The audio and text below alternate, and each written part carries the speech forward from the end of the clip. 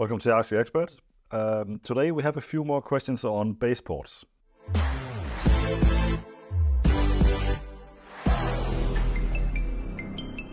We already talked a lot about ports on Ask the Experts, but questions keep popping up.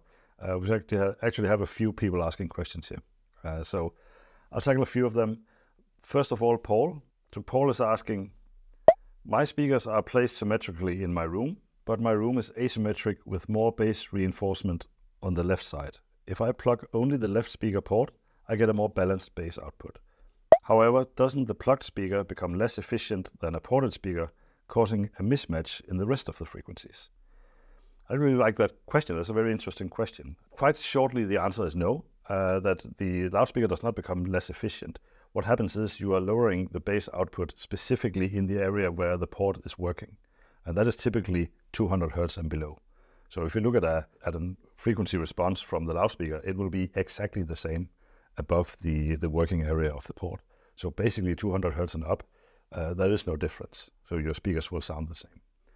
And 200 Hertz and below, that's where the room has the most influence. So that's exactly where you want to correct things. So you're basically making a poor man's room correction by correcting the output of one of the speakers by plugging the port so that it matches better with the other speakers.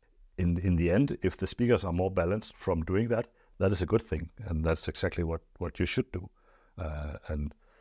You could argue that if it sounds better, it is better. So if that makes them more equal in your room, that is definitely what you should do. And there is no real downside to that. Kind of related to this, we have a question from Tom. Tom has a lot of different information, but the most interesting question here is, how about using only one plug at a time? Does that present any problem for the amplifier? It's a similar question if I only plug one port. What happens with the relationship of the amplifier? And the answer is basically the same. It doesn't actually make any difference to the amplifier because your amplifier has a channel for each loudspeaker. So one channel doesn't really know what the other channel is doing. So it doesn't matter that it's a different load that the amplifier is seeing.